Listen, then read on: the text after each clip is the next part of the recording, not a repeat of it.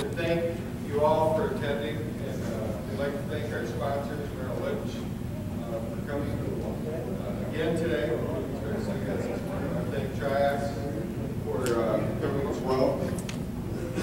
I hope you found this to be beneficial and educational.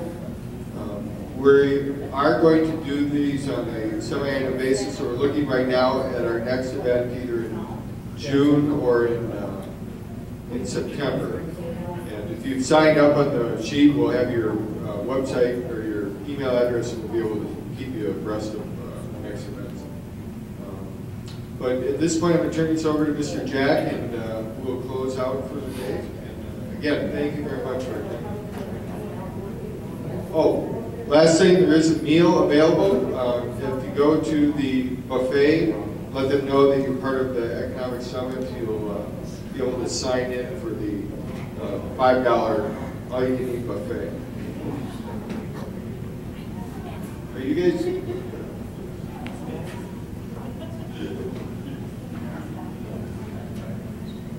Melissa, you want to come up and do the? No? Okay. Yes, you do. You look well. John, would you come up and do the introductions? I want to just acknowledge everybody here. Well, go ahead. I don't know all their attributes and what they do, what flags and what service. Please step up here, sir, and introduce your people. I want to give you a bit of glory here. Good morning. My name is John Brown. I am the Elected Federal Veteran Service Officer for the tribe. And next to me, I got our Elected Federal Color Guard. We got more members, but they're all at work. So my name is John Brown. Like I said, Stan Haley, one of our Vietnam veterans from the United States Army. Georgia Brown, a Navy veteran, and Jason Austin from the Marine Corps. Serbian veteran. I'm all tongue-tied here, Jesus. Melissa Dowd is a 25-year Army veteran from Iraq. And Ira Labarge is a Marine Corps veteran staff sergeant. Just see whatever. We are ready to take out our colors now. Thank you, John.